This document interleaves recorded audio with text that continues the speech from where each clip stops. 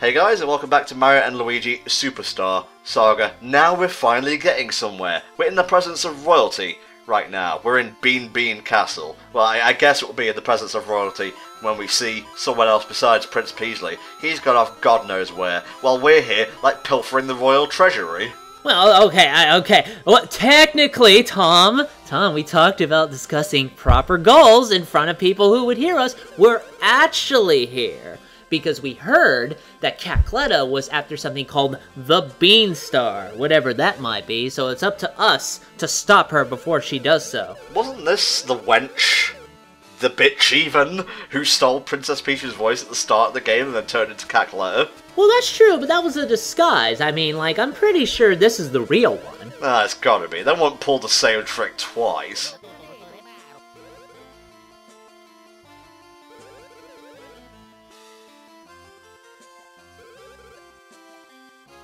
I just like looking at the animation of these sprites. Like I said before, like, the sprites have advanced in terms of, like, detail as the games go on, but it never reaches quite this level of zaniness and expression, you know, as it's done in this game. And I believe it was mostly probably done because of the fact that it was on the Game Boy Advance. They had less hardware to work with. They had to really stand out. But it's helped so much in making Superstar Saga such a memorable game, in my opinion. Gives it a lot of personality. I think Dream Team Bros and Paper Jam use 3D models that are like drawn over, don't quote me on that, but it's super advanced like sprite work, or seems like advanced sprite work, and it looks fucking gorgeous. It is in fact the natural evolution of Superstar Saga, I'd go so far as to say. Yeah, I always thought the sprites in those games were kind of like, you know, what they did in, like, Donkey Kong Country. You know, they made, like, the 3D models, and then they kind of spritized it, is what I'm trying to say.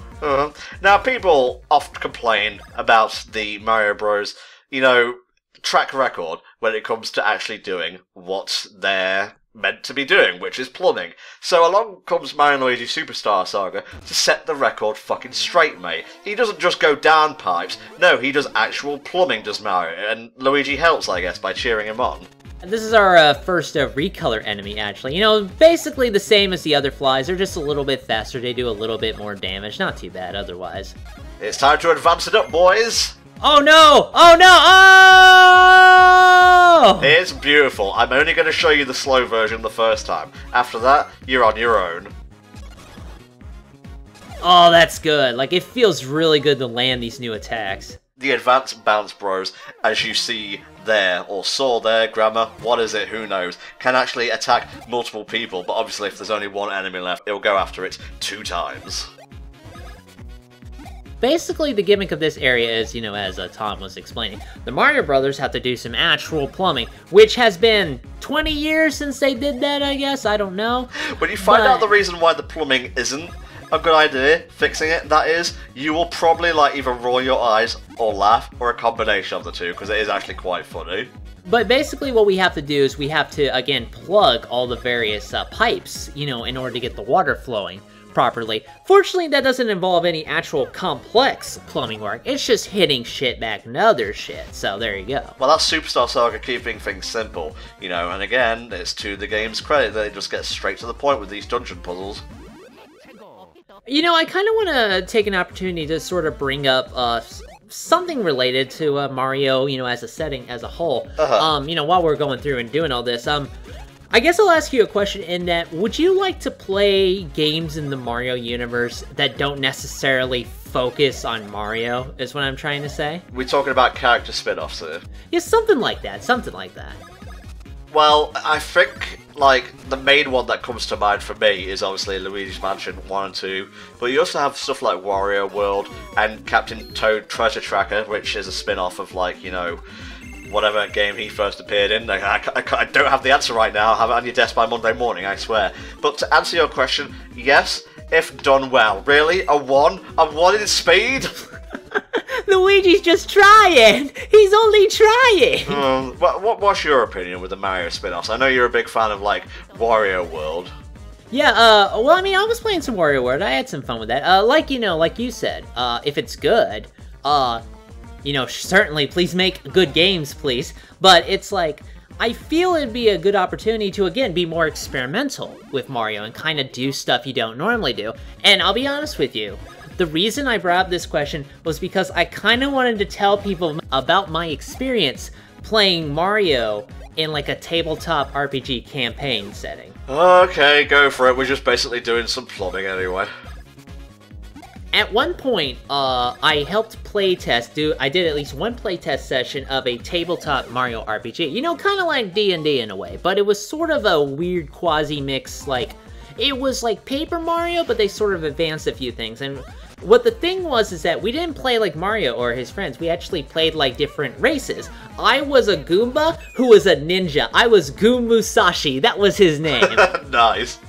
And he had like a wooden katana, and he would go around handing out brochures for his ninja clan, because he was trying to get like more clients or things like that. And what happened is that he was there helping, I told you about this, that he was at a construction site helping a foreman who was a Babam. Oh yeah, Foreman Babam, yeah. Yeah, that guy, a Koopa Trooper who had a chain chomp as a weapon, he was actually on probation, and then later on, like a Night Toad came into the picture. What had happened during this playtest session was that Captain Syrup, of all people, actually attacked the village and sent, like, guys to fight us. And really, we were just kind of testing the combat system and things like that. But I still had a lot of fun with that. I loved doing the whole kind of, like, Goom Musashi had, like, smoke bombs, and he also had, like, a thing where he tried to be, like, Raiden. You know, he had, like, a Ripper mode, kind of a Ripper, quote-unquote, mode. He mostly just said the line. Okay, yeah. We didn't beat her, but the foreman Babam threw himself at her when she was swimming away and just fucking exploded everywhere. It was great. We didn't get her, but I thought that was a great thing to mention. Captain Syrup is a character from Wario's games, isn't she? Yeah, you know, she was basically trying to heist something. Like, we didn't go past that one session, but personally, I would have loved to do that. And I just kind of wanted to tell that story because, like, you know, a game doesn't have to be, like, serious or complex. Just have some fucking fun with it, you know what I'm saying? And I feel, you know, more stuff based in the Mario universe that doesn't necessarily have to do with Mario, I think that would just be great just to kind of chill back and relax with, you know what I'm saying? You know, it's funny you bring up, like, partner characters, because I feel, and I'm going to try and keep this as far away from, like, a Sticker Star and Colors Splash bashing session as I can. I feel that's one area where Paper Mario might actually be superior to, like, Mario and Luigi, in that in Paper Mario 64 and in Thousand Year Door, and I guess if you want to, like, really stretch it, you can, like, have the sprites in Super Paper Mario as well.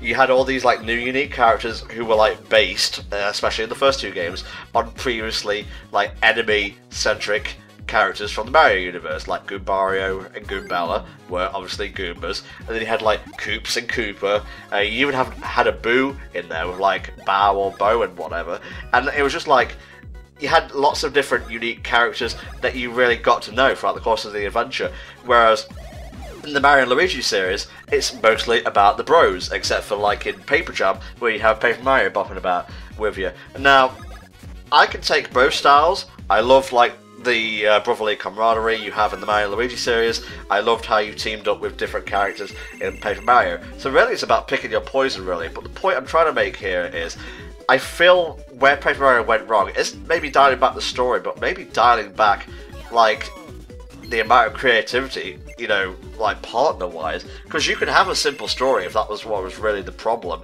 But streamlining it so much that you take away that aspect, like another playable character, really kind of dilutes the experience for me. I have to completely agree with you, actually, and I really do think that's where Paper Mario has gone wrong, in that it's dialed back all of the memorable characters, especially the partners who, even though I'm not as big of a Paper Mario fan, I really like that about the series, where you get all these cool people who happen to be monsters from the previous games, but they have their own personalities, they're good guys, they each have their own abilities, and they all come with you on this huge spanning quest, and you get to know them all. I really like that, in my opinion, and I really do think that if Paper Mario kind of wants to get back into the limelight, it should embrace that again. Like, what did they have in, like, Sticker Star? Oh, what was her name? They had, like, one partner, and it was a fucking boring-looking sticker, and I think in the new game, it's like some bucket demon or something. I don't know, because I always think like, I look at the handle for the bucket.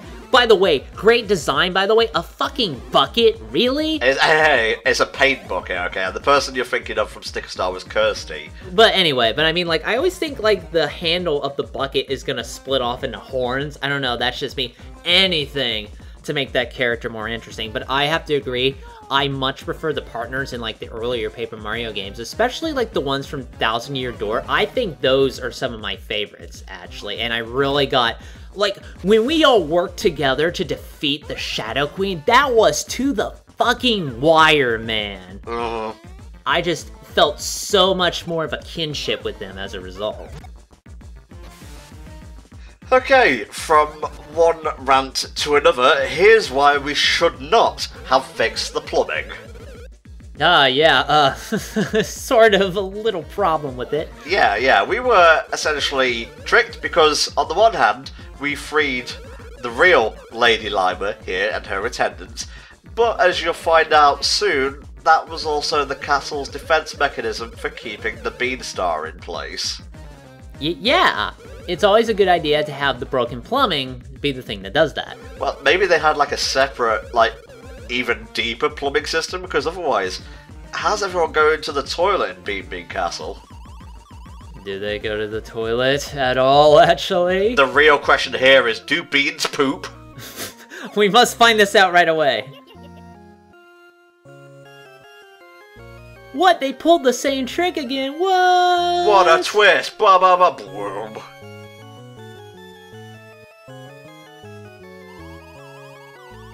Yeah, let's take the Beanstar and skedaddle. Where is headgear? Why would you take that off? That's like your gun. He doesn't need it anymore. We're beyond headgear. We're past headgear. We have belt gear now.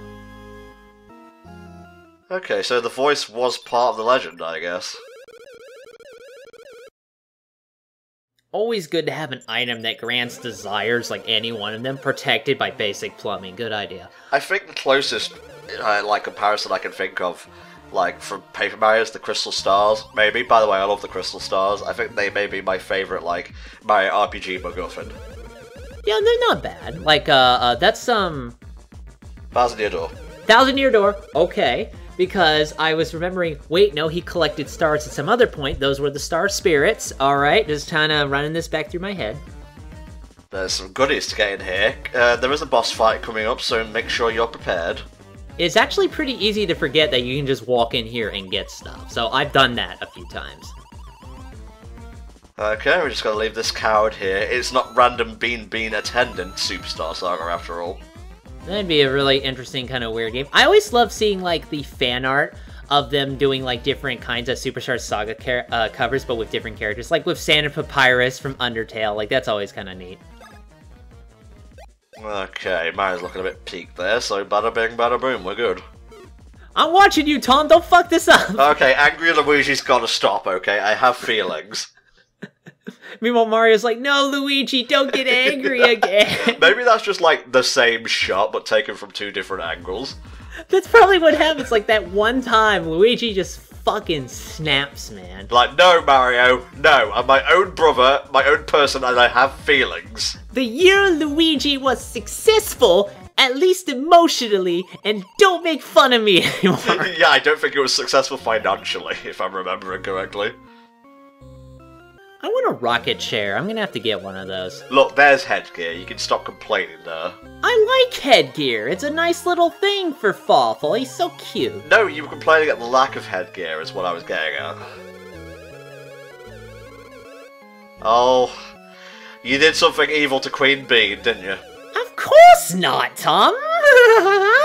Oh, Jesus, she's actually kind of buff. The roids! The roids!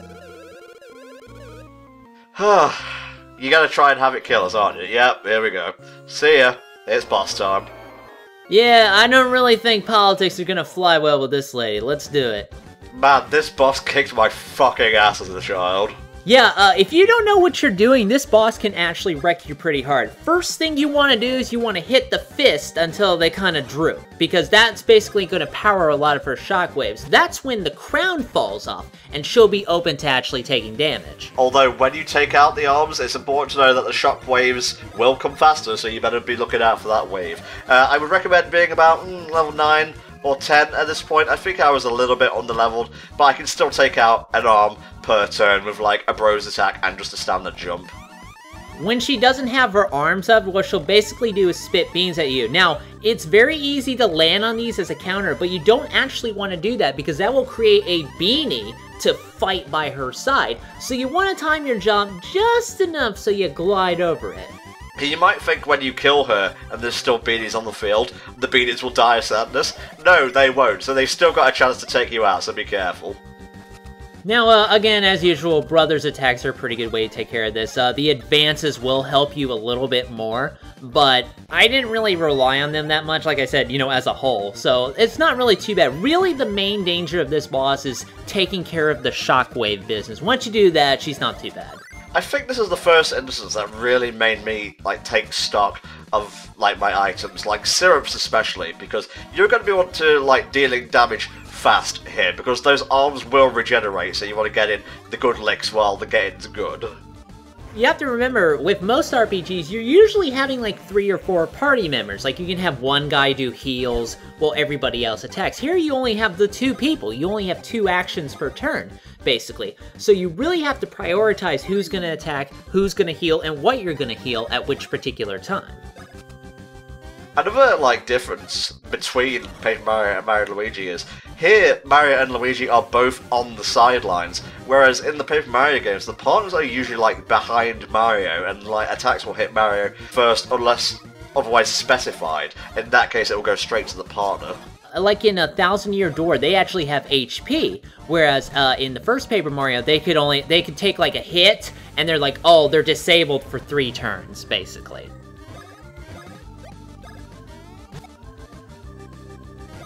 Just gotta jump on it normally now. Well, sometimes you want to do that if you feel you have enough space to not waste a Brothers attack, because again, you've got to have that space in order to recover your BP. This is kind of disgusting, Queenie. You should probably have better manners for, you know, visiting dignitaries. I just noticed her cue for this bean attack. She actually twitches the hand of which brother she's gonna throw it at, but the beans usually come in so slow, I just watch where the bean is gonna head, and usually you can get out of trouble that way. You may have noticed I have a problem, like, landing the last bit of the Splash Bros. Advanced move. That's mostly because Mario's off-screen at the time. Yeah, it can be a little difficult with that. Like, in some of the later games, you know, when they go to, like, the 2-screen ones, it's possible to kind of get lost in the gap between screens and not know what's coming up. Oh, jeez. Okay, we should be nearing the end of this now. Let's bring it on home. There we go.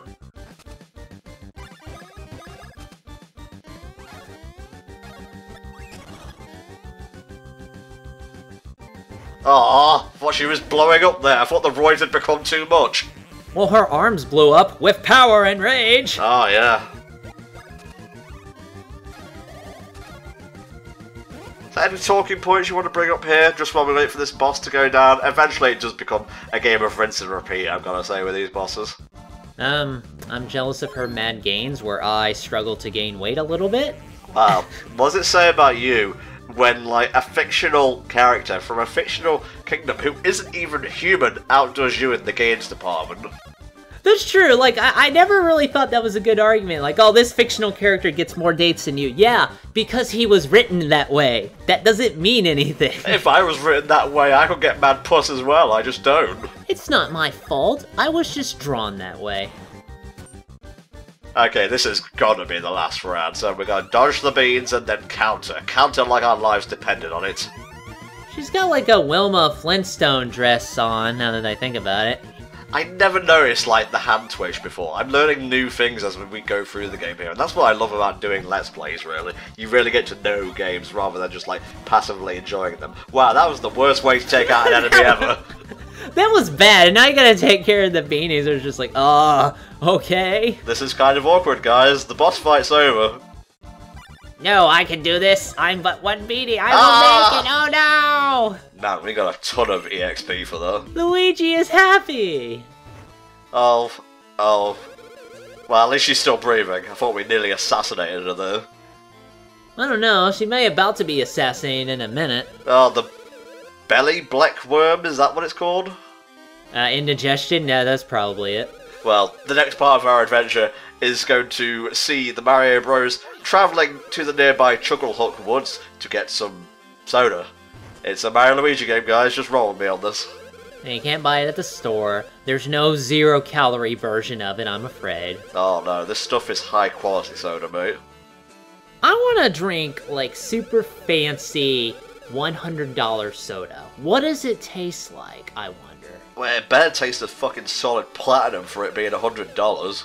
Dude, solid platinum? Awesome name for a soda. There you go, mate, there you go.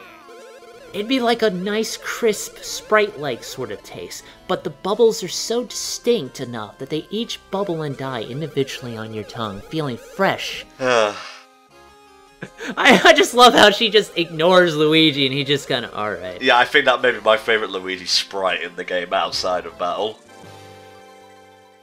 We're getting a lot of, like, entrance tokens here. Like, first we had Prince Peasley's Rose, now we've got the brooch. Yeah, I just hope they have space for them in their suitcase. Oh, don't worry, man. As long as the suitcase ain't talking, I can shove as much or as little in there as I like.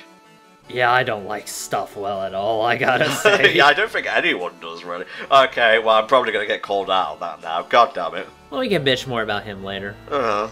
You won't be able to stop us.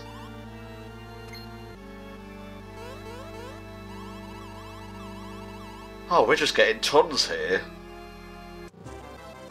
Yes, the badge system, here we go. Alright. Another thing shared with Paper Mario, the use of badges. Basically, you know, different effects as usual. In later games, they have like a weird combo effect you can get for like of a super move, Street Fighter kind of thing when you wear the right kinds. I never really cared for that, to be honest. Really? I didn't think it was that bad. Well, I don't know, it just adds like a layer of, I don't know, superfluousness. Just let me, like, tack on a badge and go to town, really. Does he have party pants? Oh, well. When we find the right shop, any pants will be party pants, my friend. Like, party pants is all he has to wear to stop Bowser. So he walks in and he's just wearing, like, polka dot overalls. Alright, Bowser, let's get to it. Oh, Jesus, Mario, I'm a bit uncomfortable. Mario, don't give a shit. Whoa! Yes, one badge means one. That means Luigi doesn't actually get one, and they reference that. I love it. Oh, poor Luigi. See, this is why I side with the guy, because he gets shat on constantly. I know, it's sad. You'll have to go buy one at the store, you motherfucker! Oh, it's okay, Luigi. We here at HSC love you, my friend. Okay, guys, we'll see you next time. Bye-bye for now.